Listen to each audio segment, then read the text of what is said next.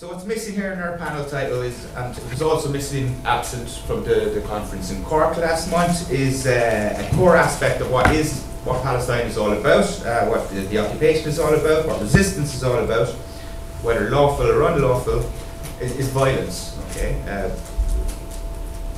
I can understand Shahad's comments, and I'm going, well, why don't we have a panel?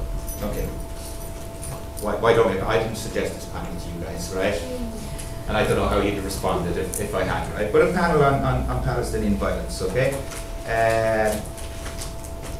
The Palestinian violence action of the 60s and 70s, this is the Al-Thawra, yeah? The Al-Thawra, hijacking airlines, bringing attention to Palestine, okay? Blowing up the airlines, fantastic, okay? Might have been illegal or unlawful, but it served a very important political goal in putting Palestine on the map. Okay. Hamas, in the last war in Gaza, they shocked the Israeli military, they killed an awful lot of Israeli soldiers, they used these tunnels. Right. It's pretty impressive, okay? We don't talk about it. At this conference, we're not talking about that, for whatever reason. Why not? Okay, is it to prevent program? Are we self-censoring?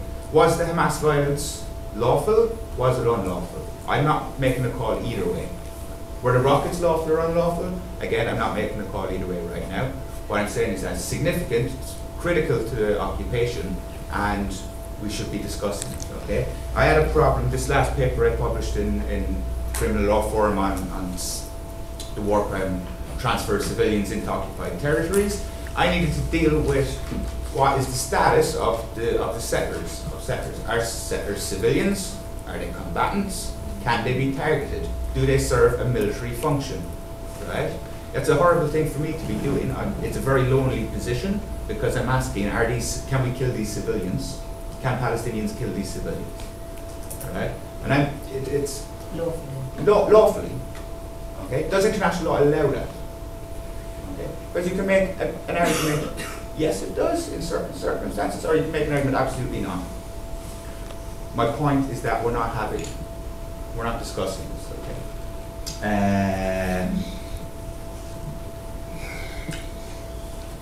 Yeah, basically because, for argument's sake, let's say Palestinians are lawfully permitted to target certain settlers at certain times, then incitement to that act must also be lawful.